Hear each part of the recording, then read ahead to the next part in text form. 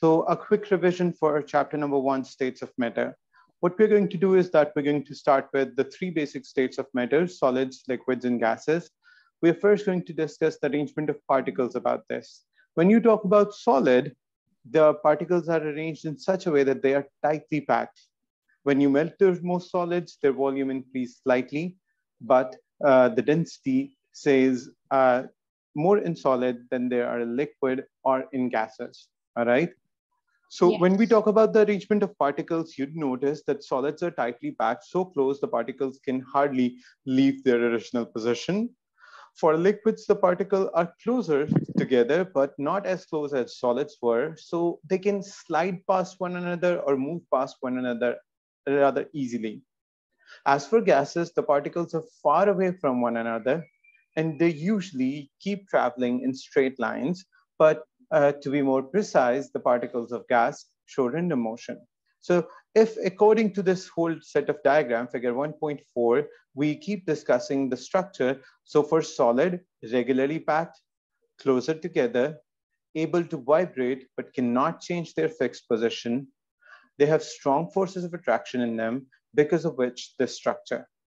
For liquids, they still touch each other, but there are some gaps. So that's why liquids are less dense than solids, since there are some empty spaces too. Of course, the forces of attraction are less effective as solids. The particles can move around or slide past one another, move past one another are the terms that we commonly use.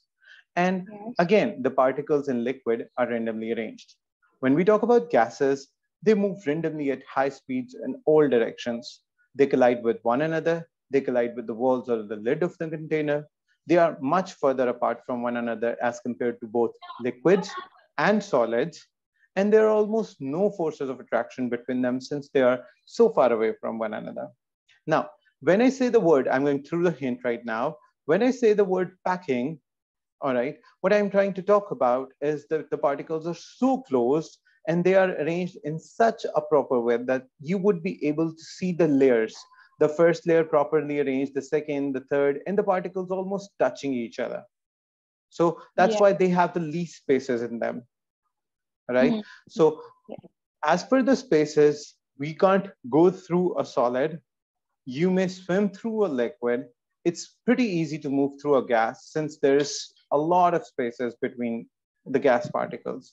When I talk about... So do we get any sort of like exam questions from those or no? Yes, exam questions usually concern the arrangement and the packing, and of course, the type of motion in the particles. So we should when describe it. Yes, exactly. Or there might be an MCQ, as we were just looking at one. As soon as I opened the paper, I don't remember whether you read the question or not, but it was about packing. Okay, now when I talk about packing, the terms that we use is usually closed packing, closely together, packed closely together, right? And when I use the word arrangement, we commonly use the word that they are regularly arranged. All right. So try using the term regular for the arrangement of solid, but it is of course irregular for liquids or gases. For solids, they are closer together. For liquids, they are somewhat close, not as close as solids, but definitely closer than the gases, right? For gases, they are far apart from one another. And the last and most important thing that is mentioned over here are the type of motion. Now, in case of solid, I have used the word vibrate about their fixed position. In case of liquids, they can move around each other. I've also used the phrase slide around each other or move past one another. And in case of gases, random motion at high speeds in all directions. All right. So we are talking about the similar stuff over here. Last but not the least, forces of attraction. Now, in case of forces of attraction, this is the fourth point in all of these paragraphs. You'd notice that they talk about strong forces of attraction in solid, rather weaker forces of attraction or less effective forces of attraction in liquid. And there are almost, not exactly, almost no forces of attraction in gases. So we have talked about these 4 properties in these paragraphs. Yeah. And all four of them are actually asked as questions in exams. Yes. So if you know the phrases, how to describe them, it would be easier for you to describe these questions or answer these questions in terms of MCQs, which they are really used for. But of course, since they're a part of exams, you may face one. All right? Yeah. Okay, so moving on. About the kinetic energy or the movement energy. So the particles in solid have less movement energy since they can hardly leave their fixed position. In liquid, that is more energy, and the highest energy is in the gases. All right. So this comes as a comparison. Okay. Yes. Okay. Now, after comparison, we come to interconversion. Of course, we can convert solids into liquids and liquids into gases or vice versa. I did see one of those questions on the past paper which you sent me. Related to conversions? Yes, it was a table and we have to like write the term which is used to convert from this to this. Right, right. So as far as solids and liquids are concerned, I hope you understand these terms that are given in the diagram. Yes. Okay, now make sure that you do not mix any of these terms with the ones that we commonly use. These are not the ones that we usually mix, since melting and freezing or melting point or freezing point are easier to describe, and solid and liquid is not occurring on daily basis or at any temperature. Since they occur at a fixed temperature, they are pretty easy to define. So I think these are easy. I do not need to go with these in detail, right? Now, the ones that require detail are about these. Okay, so boiling occurs at a specific temperature, which is boiling point, which is the conversion of liquid to gas, right? And condensing is actually a term that we use for this point, but it's better to use the phrase liquefaction instead of condensing. It's better to use liquefaction. Liquid? Liquefaction, conversion of a gas into a liquid. Oh, first time hearing this word. Right? Now, why am I coming up with this word? Let me clarify. Now, you do understand that liquids turn to gases. I mean, water may turn to water vapors at any temperature. Even at room temperature, throw some water on a dry floor, and after some time, that water would evaporate. If the temperature is a little bit hot, that would evaporate quickly. If the temperature is a little bit cold, it might take some time, but eventually it would dry, right? So if it is occurring at any temperature, we do not use the term boiling for it. Instead, the term we use is evaporation. And if the same thing happens at 100 degrees centigrade, which is the boiling point of water, right? Then only then we use the term boiling. So evaporation and boiling are the same phase changes, but evaporation occurs at any temperature and boiling occurs at boiling point. When I talk about the vice versa, when I talk about the opposite, this may occur as well as this may occur too. For this, the opposite is condensation or condensing, which was written over there. But this one has a name, and that is liquefaction, which occurs at a specific temperature point. And this thing for evaporation has been explained over here, right? So condensation and evaporation may occur at any temperature, but boiling specifically occurs at boiling point. Liquefaction specifically occurs at liquefying point, where a gas is converted into a liquid at liquefying point, or a liquid is converted into gas at boiling point. So I made like a short note on evaporation, and I'm gonna read it out and see if it's correct or not. Sure, go ahead. Evaporation is the process where liquid turn into vapor. It occurs on the surface of liquid as it changes into gas phase. when particles near the surface absorb enough energy to overcome vapor pressure, it will escape and enter surrounding arrangements. Yeah. Okay, let's change it a little bit. Yes. After the word overcome, don't write whatever you have written. Instead, write forces of attraction. Wait, overcome? You use the word overcome in the last lines. Yes. Yes. After overcome, what have you written? The exact words after overcome? Overcome vapor. No, Vapor actually, pressure. don't write vapor pressure. Overcome forces of attraction. Forces. They don't need to overcome the vapor pressure. They actually need to overcome the forces of attraction of the nearby molecules. Oh, yes. Okay. So overcome forces of attraction. The rest is correct. And what was the last line? Last line, when I did not understand it, I just wrote it.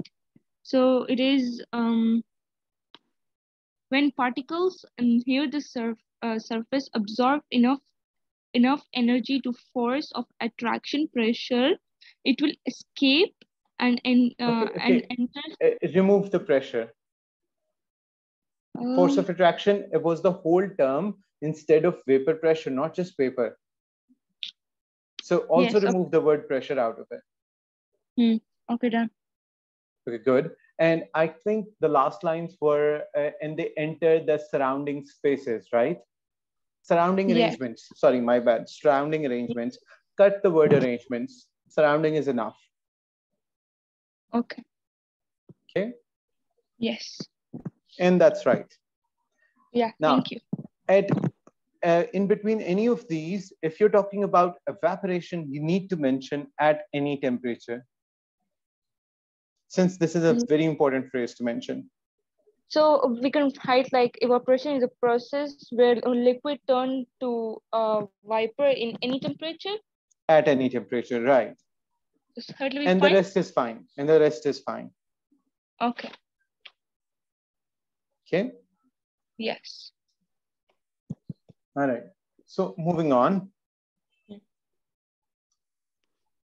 And this is evaporation explained, that evaporation is different. It can occur at any temperature, so on and so forth. Yes. Okay. Particles moving, escaping from the surface to form a gas, right?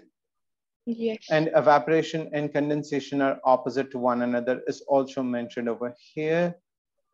And both processes may be occurring in a closed container. All right? Yes. Okay, good, good. So if you're clear about these, let's talk about the next one. From solid directly into gas.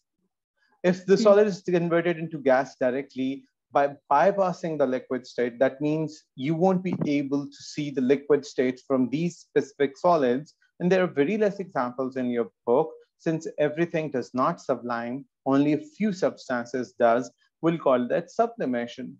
And the reversal would be known as deposition. Okay, now the reverse definitely is known as deposition. Okay, sometimes they use the word desublimation. And sometimes they use the word sublimation again. So that's fine. If they use the word deposition or desublimation or sublimation, all three of them are correct. I think I saw this from your video actually, and I wrote it down. Okay, good, good. Then let's move on. Okay, now one of the examples of sublimation is carbon dioxide.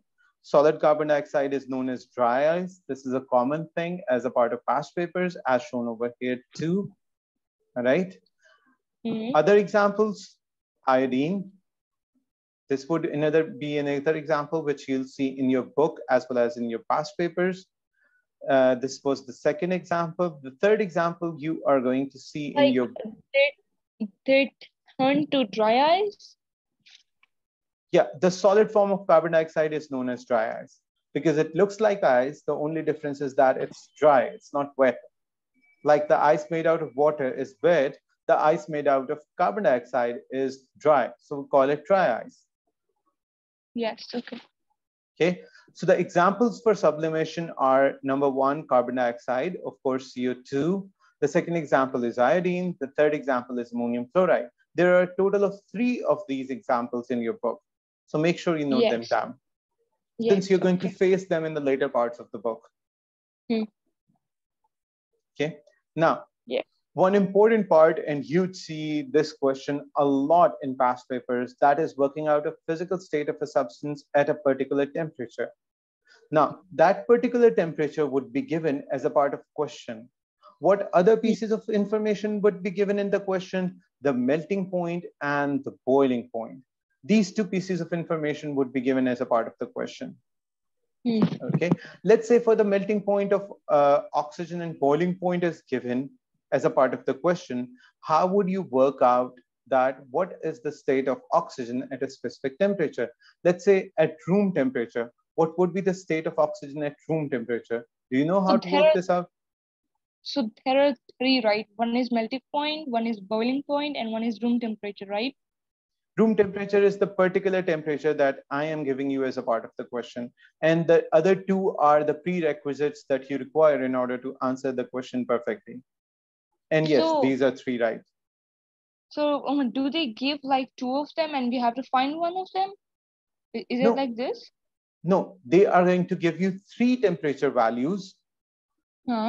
The melting point, the boiling point, and any third temperature value. Like I gave you the value of room temperature.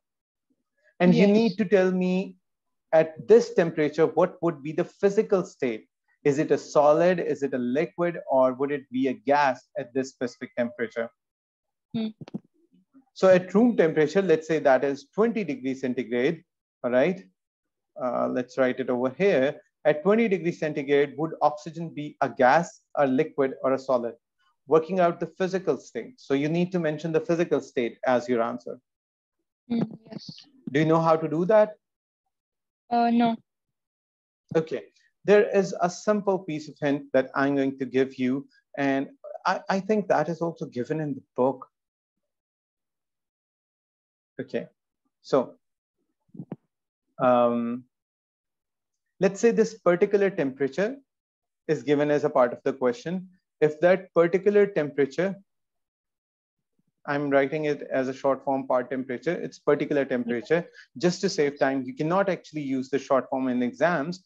So if the particular temperature is greater than both melting points and boiling points, okay, the substance is a gas. If the particular, I am going to just write these first, and then we're going to practice all 3 of these. Since I'm going to write 3 of these, we're going to practice this from this number line. So for now, let's write the rules. This is the first rule. This is the second rule. Let's write the third one, and then we're going to practice all 3 of these. All right, just a minute. If the particular temperature is smaller than both melting point and boiling point, of course, then the substance is a gas, a solid at that very temperature. All right. And number 3, if that particular temperature is greater than the melting point, but it's smaller than the boiling point, I mean, it lies right in between both, then that substance is a liquid at that temperature. All right. So which means they're going to give you 3 values in question. In question, they're going to give you the melting point, they're going to give you the boiling point, and they're going to give you the particular temperature. And what you are supposed to answer is the state of matter at that particular temperature as per from its melting point and boiling point. So it's pretty easy. If the particular temperature is bigger than these 2 values, gas. If the particular temperature is smaller than these 2 values, solid. If the particular temperature is bigger than melting point but smaller than boiling point, of course, that's going to be a liquid at that specific temperature. Now, let's go through these points from this number line. Have you written these points, these 3 points? Yes. Okay. But I wasn't able to understand what you wrote in the third one. So if you could like say it again, so I'll write it. I'm going to give you an example right now. Yeah, okay. Or do you need to write these first? I want to write these first so then I can apply. Okay, take your time. When you're done writing, let me know. No. Just say me what you wrote because I did not understand what you wrote. I wrote particular temperature, and then this is a sign for greater than. I hope you're Yes. familiar with the greater than sign. Yes. This is a greater than sign, right? Greater than Yes. melting point, MP stands for melting point, and sign, BP stands for boiling point. Then your answer should be gas. This is a hint. This is a tip. You're not going to write this as a part of your answer in exams. You're actually Yes. going to work on this tip to answer your questions. All right? Yes. Okay. So I wrote particular temperature is greater than melting point and boiling point, then the answer is supposed to be gas. That was number one. Number two Yes. is particular temperature is smaller than, since this is the smaller than sign, is smaller than melting point and boiling point, then it's a solid. Your answer should be solid. Number Yes. three, if the particular temperature is greater than the melting point and smaller than the boiling point, right? Then your answer is supposed to be liquid. Since you can only have three answers, solid, liquid, or gas. Yes. Okay. Okay. Yes. If you now understand it, let's take the example of oxygen. We're going to take example of oxygen. The melting point is somewhere we can say minus 210. Let's assume it for now. We're assuming it. And the boiling point is around 190 degrees centigrade. I assume this value as well as this one, right? Yes. Let's say as a first question, the particular temperature that he gives you as a part of question is room temperature, which is 20 degrees centigrade. So what would be the state of matter of oxygen at 20 degrees? Now compare this temperature with these two values and answer me according to these three rules. Okay. So minus 210 degrees Celsius. So the boiling point is negative 190 degrees centigrade. The melting point is negative 210 degrees centigrade, all right? And the particular temperature is 20 degrees centigrade. So what is your answer for the state of matter at this specific temperature?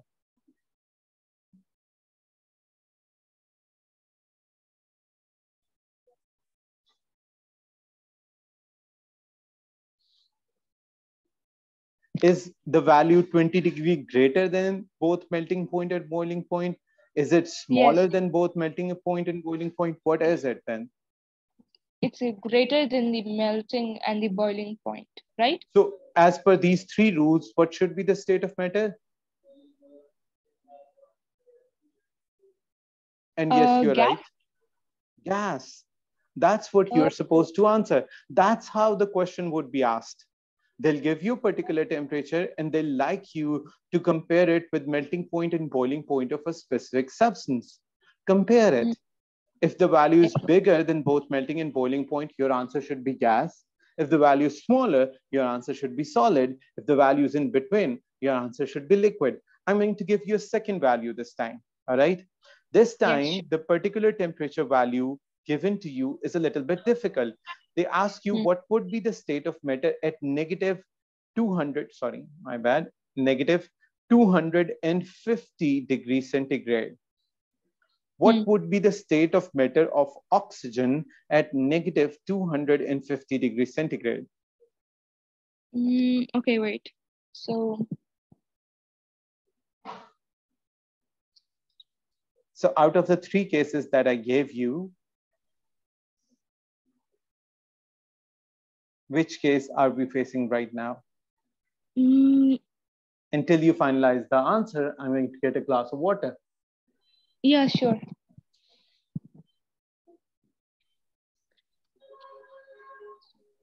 You can tell me the answer as soon as you're finalized. Yes, yes.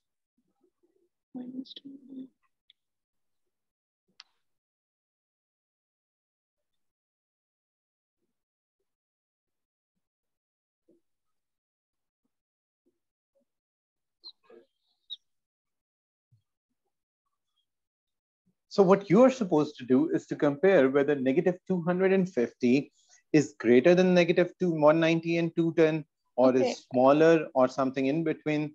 That's what you need to figure out. Okay. So I'm not sure, but will the answer be solid? Perfect. Why do you think the answer is solid? First, you're right. Secondly, why? It's because as you wrote the rules over there, and you said that if the temperature of melting and boiling point is like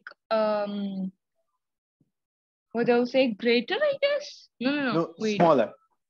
smaller, Actually, right, smaller than.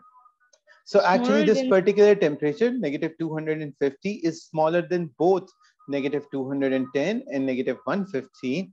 All right. Yes. So Yeah. that's why it would be solid at that temperature. Now, let me give you a third question. The third question is when the particular temperature is negative 200 degrees centigrade.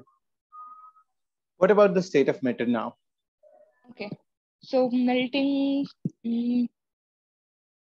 So it's in between, right? Right.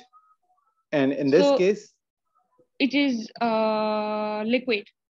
perfect. This number line is given for you to properly imagine whether the number is going to be bigger or smaller. The bigger numbers are given in mostly in red. The smaller numbers are given mostly in greens. That's the last temperatures number that they can use. So let's talk about bromine then. All right. Since you have answered correctly for oxygen, let's talk about bromine. So let's say that the melting point of bromine is negative 10 degrees centigrade for the sake of understanding. And the boiling point is around 60 degrees centigrade. All right. So question number one, what would be the state of matter of bromine if we take its state of matter at 100 degrees centigrade? The particular temperature is 100 degrees centigrade. So the room temperature is 100 degrees Celsius. No, the room temperature is not 100. The particular temperature at which we are measuring the state of matter for bromine is 100. Room temperature always stays the same. It always stays over here. It never changes. The particular temperature is 100 degrees centigrade. The temperature at which you are supposed to answer the question is 100 degrees centigrade. Okay. So which of them is melting and which one is the boiling point? It's written right here. This one is the melting point, and I have wrote it over here. This one is the boiling point. I wrote it over here. Okay. So 60 degrees Celsius.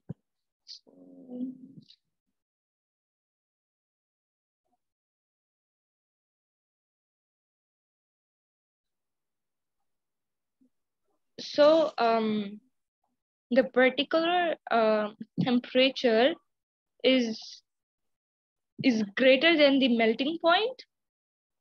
Right. And smaller than the boiling point? No. Wait.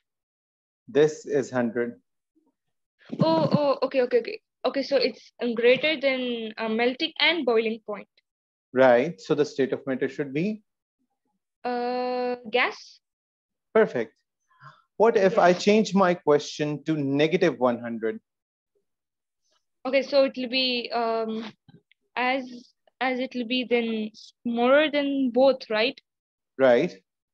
So then it will be so it will be solid? Right. Yes. So what would be the state of matter if I ask you the state of matter at room temperature? Remember, the room temperature is 25 degrees centigrade. We may also take the value 20 degree or 25 degrees centigrade. It's fine with both values. Usually it's around 25 degrees centigrade. Since it's also mentioned over here, room temperature can be taken anywhere in between 20 and 25. That's why I'm writing both. Right? Okay. So what about this? Second. Okay. So the room temperature, which is 20 to 25 degrees Celsius, it will be It'll be smaller than the melting point. Smaller than the boiling point. It's Oh, smaller oh yes, towards yes. this side, okay? Actually, and larger towards this side. I get confused in this one. Okay. These are just numbers. You know 350 is bigger than 300, right? Yes. So it should be easy. So at 20 or 25 degrees centigrade room temperature, the state of matter would be?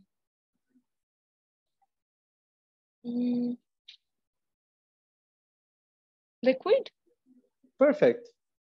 Great, because it's smaller than the boiling point and it's bigger than the melting point. Right? Okay. Yes. So I think you're clear with the examples. Good enough? Yeah. Yes. Good. So I'm going to erase all of it. Can I? Yes, sure. And let's move forward. Okay. So now next topic is diffusion. Diffusion is the random motion of particles. We do understand that that motion is always from a higher concentration to a lower concentration.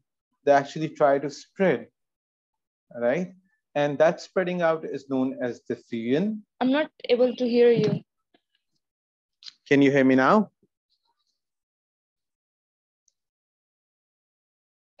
Excuse me, sir, I'm not able to hear you. Can you hear me now? Is it Yes. better?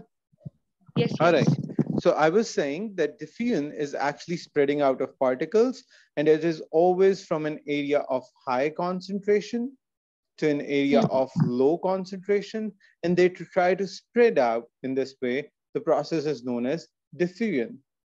And they'll keep spreading out until they are evenly spread throughout. Throughout the room, for example. Right. For example, the room, for example, it could be a cylinder, it could be a whole room, it could be in any container, anything like that. It can be a lab. Right, right, right. Any of those examples are correct as containers. Now, I do hope and understand that particles of different gases travel at different speeds. Why is that? I usually tend to explain it as per their masses. Some particles are heavy, some particles are lighter. So from their speeds, we can get an idea. For example, we took a cotton wool soaked in ammonia solution. This is the formula for ammonia solution. We took another cotton wool and we soaked it in hydrochloric acid solution. This is the example of hydrochloric acid. And we understood that they reacted somewhere here. So we understand this is a lower side of traveling and this is a longer side of traveling. So ammonia solution traveled longer as compared to hydrochloric acid solution. So what do we deduce from it? We deduce that this one's lighter and this one's heavier. You might have noticed that.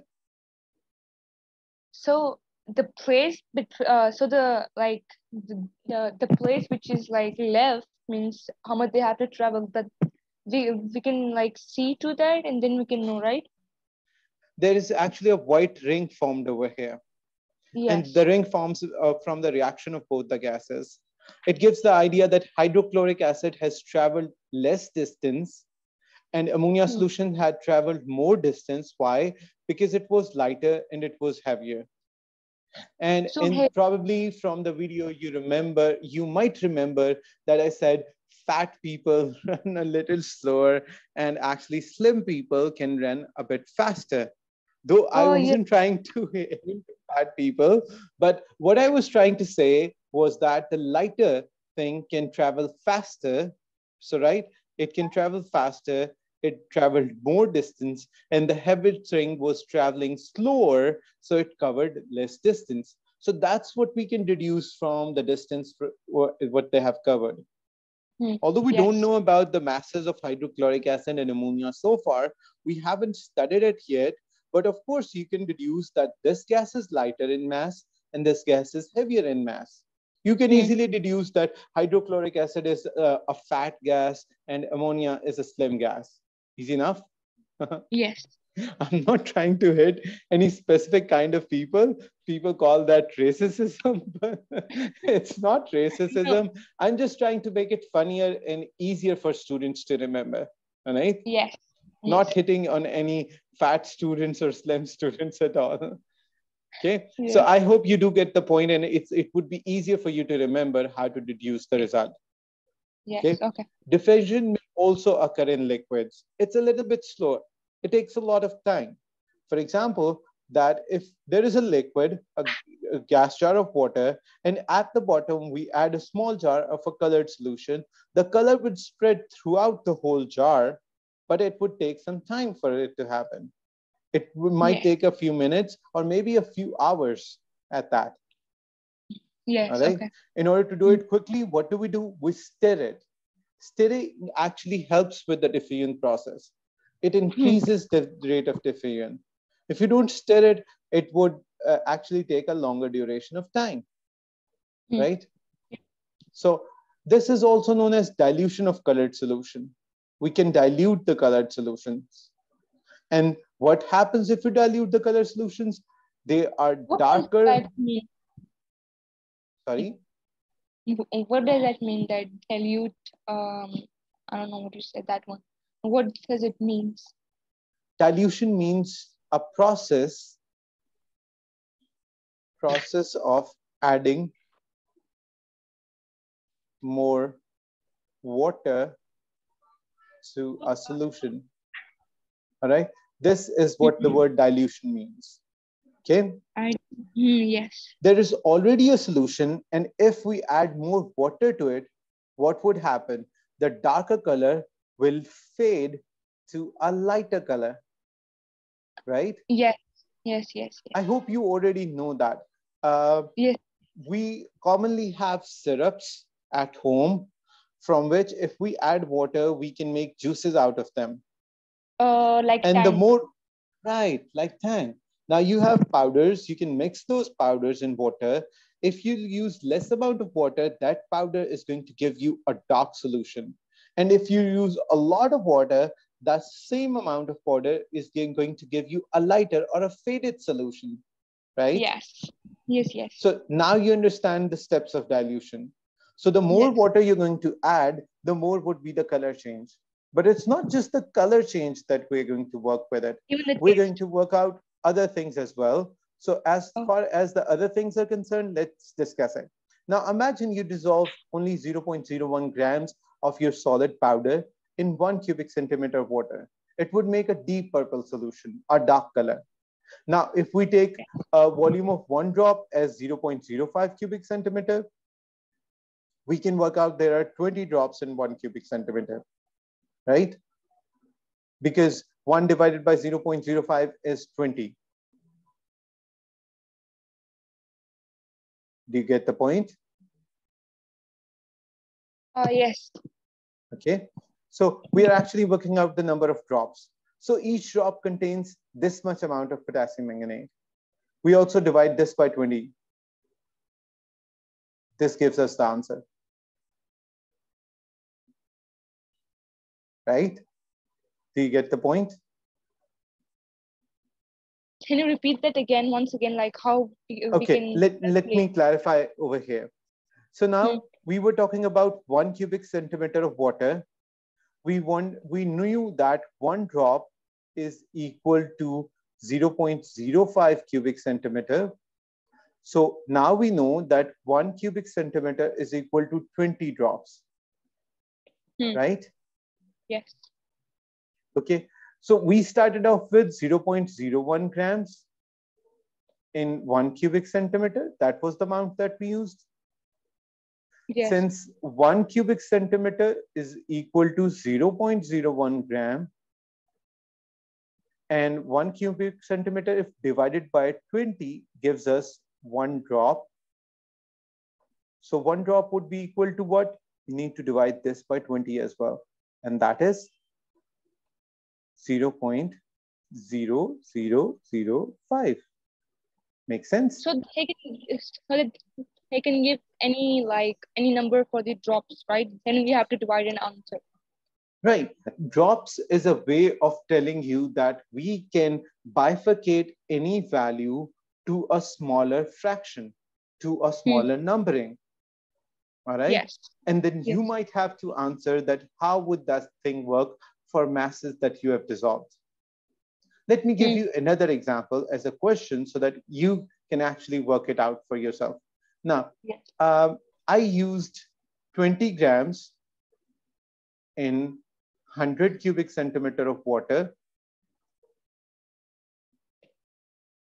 All right. Hmm. So if you only have 1 cubic centimeter of that water, how many grams would be here? Right. Okay, so first I think we will It can uh, easily be solved by a ratio method. The same ratio method I explained on our last day of working. You need to figure out by which value he divided this number to get this answer. He divided oh, 100 out of 100 to get this one, right? So we need to divide this one by the same value. So if you divide 20 out of 100, what would be your answer? Then you can take the help of a calculator and calculate your answer. And if you do that, that would be, if okay. you have a calculator Okay, nearby, it would be really easy for you to answer me. okay. 1 second. I'll just bring it. Okay, 1 second. Go grab the calculator, that's fine.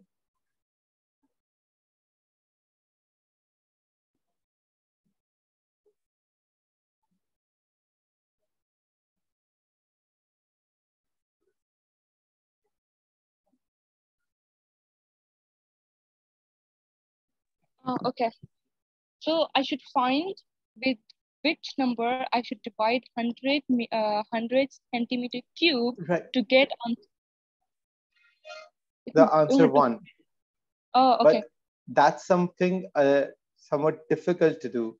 You can use the ratio method. I told you that you can easily use the ratio method for water and for mass. For 100 cubic centimeter of water, we have the Huh. mass 20 grams. For Yeah. 1 cubic centimeter, we don't know the mass and we need to find it out. That's X. Divide these two values, change the places. 100 would be equal to 20 multiplied by 1 over 100. And X, if you do it like this or you do it like this, your answers would be same. So either you can figure out the number, this number was divided to get the answer of 1, or you can do it by the ratio method that I already told you on the last working day. Since this method can easily be applied to most of your working solutions, like this one. Yes. So the answer in this case would be, Mm, 1 second. I'm just doing it. sure, take your time.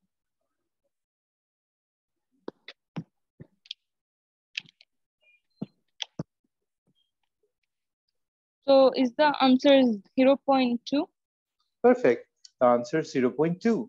Whether you write it over here in terms of grams or you write it over here, the answer is actually the same. So we should just leave it. We Either you figure out the number this number was divided by to get this answer, or you can rearrange the whole things into the ratio method. Both ways you can get your answer. It's up to you which method you'd like to apply. Yes. Okay. It's really up to the student which one he or she finds easier. Okay. Okay. And you notice the same kind of explanation over here. All right. So we can actually always work with smaller parts of the solution. That's what he tend to ask. Well, the questions from this part are actually pretty rare in past paper exams. So let's move on. Let's not pay too much time to this one. Moving on, solubility of solids. You know that the substance we dissolve is solute. The liquid we dissolve it in is the solvent. And whatever we form as a result is known as a solution. This is These are the important, right? basic definitions. What's more important, right? You're right. What's more important is that you know how to bifurcate it into different types. Now, there are a few types given over here, but if you go through my video, I have given more types. For example, I have discussed dilute and concentrated solutions, right?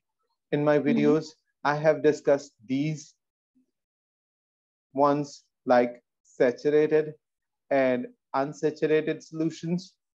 So we should figure it out if it's a solvent, solution, or like this. We have to figure it out. No, these things are too easy. They usually do not ask this kind of question in exams. Any Yes. student can easily figure out which one's solute, which one's solvent, and which one's the solution. Usually the solute is in less amount, the solvent is in more amount. Usually the solute is the substance which is being dissolved, and the solvent is the substance, is the liquid it is being dissolved in. So it's pretty easy for students to figure out these. So they do not ask it as a question, since that would be too easier of a level. All right. So what they tend to ask you about is these definitions, out of which he explained a few only. He only explained saturated and unsaturated over here. So we should give the definition of those. No, you need to understand the concept so that you can know where to use these words. All right. So I'm going to define these words for you. Dilute and concentrated are actually a comparison of solutions, right? So if I take 5 grams of salt and I dissolve it in 100 grams of water in one beaker, and in the second beaker of the same size, I take the same amount of water, but this time I dissolve a different amount of salt. Now, can you tell me out of these two, which one's the dilute solution and which one is the concentrated solution? That is something you should know from this topic. Okay, so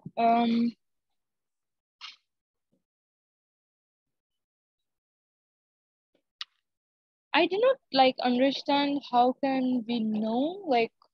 Okay, let me define it then. Dilute solution has more solute,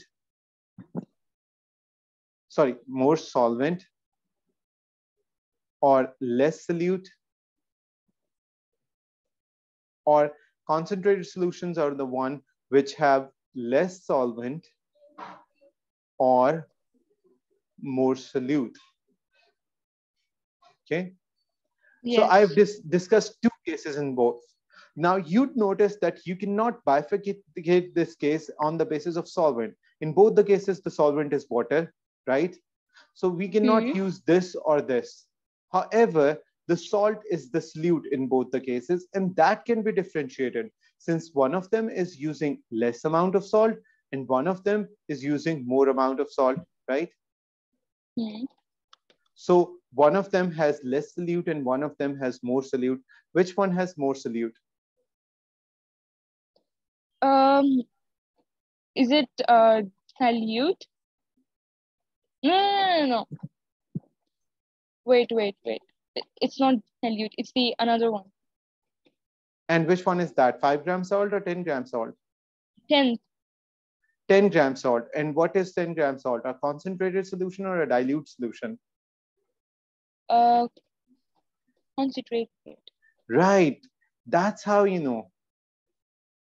So you will call this solution a concentrated solution as compared to this one. Remember, it's a comparison always. Okay, let's take another set of comparison. I took 5 grams of sugar and I dissolved it in 10 cubic centimeter of water in one case. Then I took the same utensil and I added the same amount of sugar in 20 cubic centimeter of water. Which one of these is dilute and which one of these is a concentrated solution? Okay, so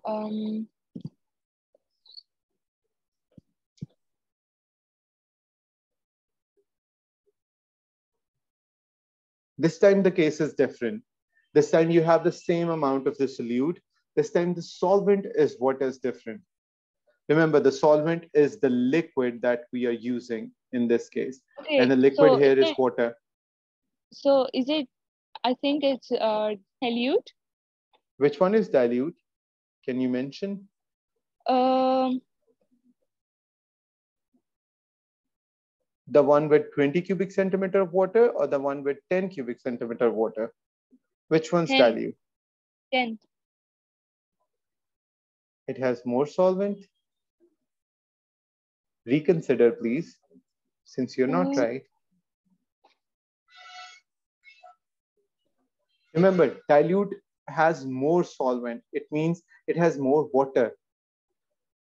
So which one is dilute? Which one has more water in it? 5 gram of sugar and 25 like the This cubic. one, So right. yes. This one is dilute and this one is concentrated. Make sense? So you said that dilute have more amount of water, right?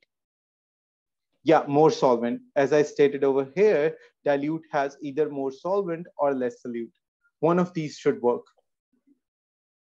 Okay. There are two principles for dilute and two for concentrated.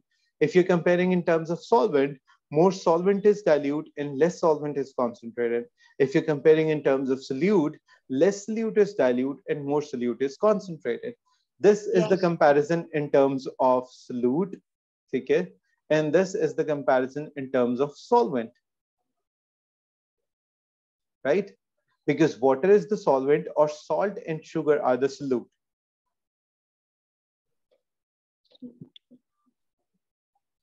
Does that make sense?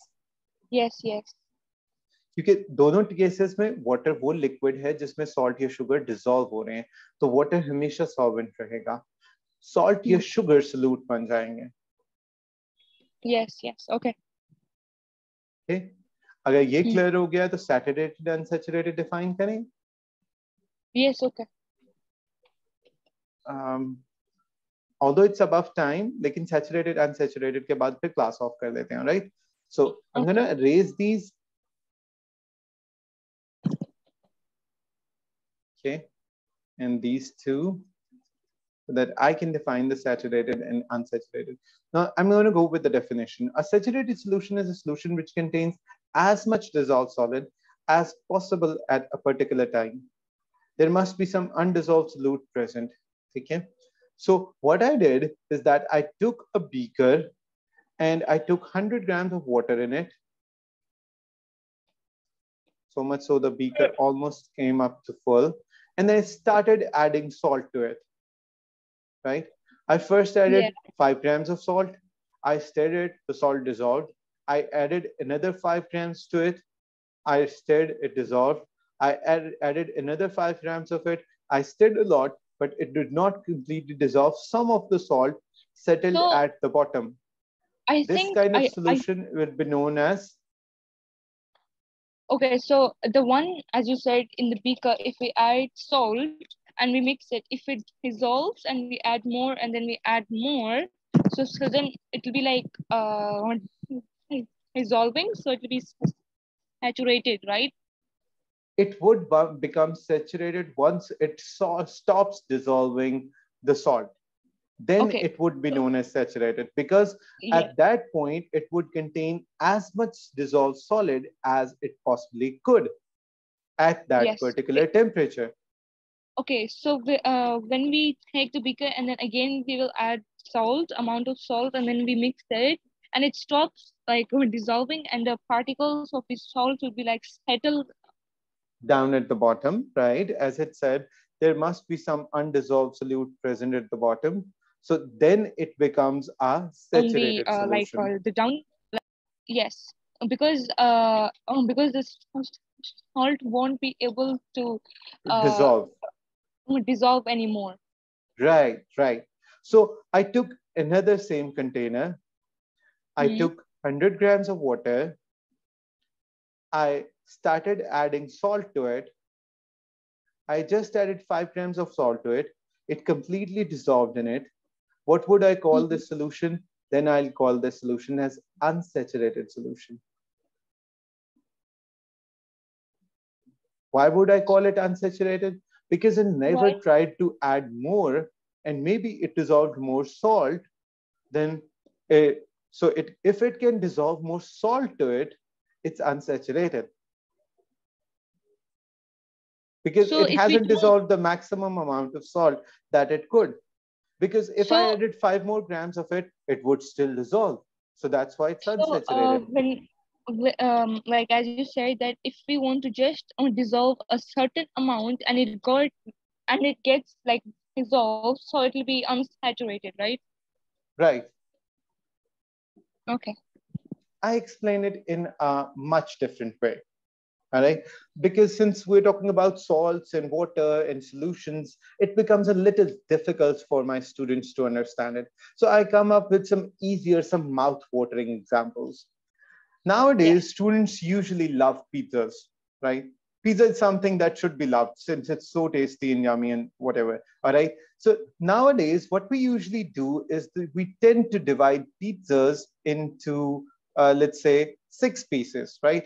So I divided this pizza into 6 pieces. Okay. Yes. So let's say you and your siblings are competing. Take you and some of your naughty siblings. Usually in my videos, you'll find the siblings naughty and irritating. I don't know whether that's the reality, but you'll find this with my videos. Okay, let's say that after eating 3 slices, you become full, right? Hmm. And then there is a naughty sibling who can eat as much as up to 5 slices. Let's call this Yes. sibling naughty. Let's call the sibling fatty. Anything you'd like to call this sibling for. All right. He or she Yeah. becomes full at 5 slices. Hmm. So I'll use the term saturated if you only have eaten 3 slices. If you have eaten one, I'll call it unsaturated since you It's have the because space to eat more. it's because as we eat like slices and we're full, so we're not able to eat any more, Right. right? So Yeah. if you're not able to dissolve anymore, it's saturated only then. If you can dissolve Yes. anything, then if you can dissolve any more, then it's unsaturated. So after eating 1 slice, you're at an unsaturated phase. After eating 2 slices, you're still at unsaturated phase. Only when you're done eating 3 slices, you'll be at the saturated phase. In Yes. case of your sibling, it's different. After 1 slice, unsaturated. After 2, still unsaturated. After 3, still unsaturated, naughty. After 4, still unsaturated, fatty. After 5, then your sibling becomes saturated. I hope you Yeah. get the point now. Yes. Yes. Okay. There is Hmm. another type, but we're going to do it a little later, not at this part of the book. But I usually explain that type that is known as supersaturated. Oh yes. You'll also come across this type. That is when you dissolve more than what you can dissolve as saturated solution. And you do it by increasing the temperature. Increasing temperature. Oh yeah. So when like when we dissolve Heat the like solution up and we can yes, dissolve more, yes, yes. right? Let's Mm. say this whole 3 slices, 5 slices thing, I come up with a bet. And I say, if you eat more slices, you will be rewarded with money. Then Mm. even when you're full at 3 slices, you'll try to eat more. You might be able Yes. to successfully eat 4 slices or 5 slices just to win the bet. Mm. Then in Yes. that case, I'll call you super saturated. Yes. Okay. Now, the reward was money this time. In case of solutions, the reward is not money, the condition is increasing the temperature. Mm. There is a very famous Pakistani sweet by the name of jalebi. I hope you're familiar with it. Jalebis. Have you ever eaten jalebis? Oh yes. Okay. Jalebis are actually made of sugar syrup. How do we make a sugar syrup? We take a huge amount of Uh, sugar, a little and amount we of dissolve water, it. and we dissolve it by heating the water. Yes. Yes. So that then that kind of dissolving is then known as supersaturated solutions. All right. Because we increased the temperature and then it got like dissolved, right? And we even dissolved more than what a saturated solution can. Let's say a saturated solution can only dissolve a total of 15 grams, and we were capable of dissolving 25 grams just because we were able to increase the temperature. Yes. Which actually brings us to the next topic, solubility, which will clearly tell you that we are capable of dissolving more than the saturated solutions by increasing temperature. Make sense? Yes. Good, great. The next topic would be solubility, and we'll discuss how we define solubility, and he'll tell you the whole experiment of solubilities. I hope you'll get it. Sorry, my bad. And then the curves. I've already explained the curves, so this part shouldn't be difficult for you, right? Yes. Good. I hope you'll be able to do the investigation of how to investigate the solubility of a solid. Yes, will you be able to do it on your own? Yes, I can.